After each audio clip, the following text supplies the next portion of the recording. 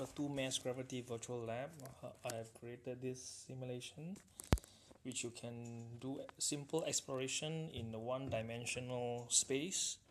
So in this particular simulation, you can see that the masses are draggable.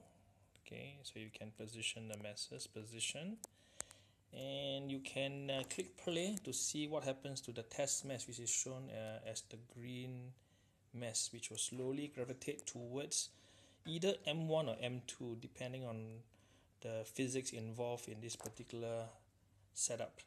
So what are the cool things that you can do with this particular simulation is you could actually select on the drop down menu to select the scale of which you want to draw.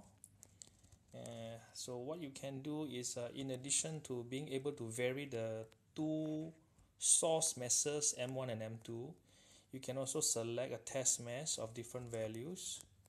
And what will be interesting is you need to show, let's say, the gravitational field strength of M1, and it will show up as a line over here in dotted line. And what about the gravitational field strength of mass 2?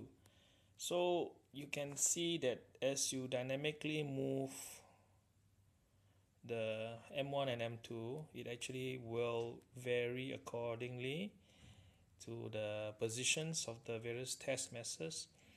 And to see the effect of this, you may want to vary the scale of which it is drawn, and you can of course finally show the resultant, which will be the superposition of the various gravitational field strength at the position adding up together, and this is the resultant plot of gravitational field strength.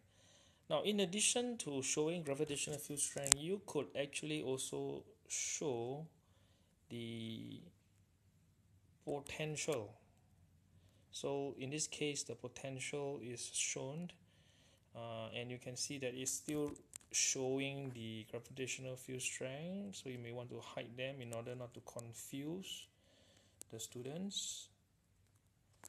And now you can see very nicely in a dotted red line the value of the plot of the gravitational potential due to M1 currently set at 500 kilograms, which you can change via the drop down menu, but I'm not going to show it. So you can actually now again show potential due to mass 2, and you can again dynamically drag the masses and it will automatically plot the values, the graphs again. And to, of course, what is typically quite difficult for students to understand is this show resultant, which you can now see from the plot.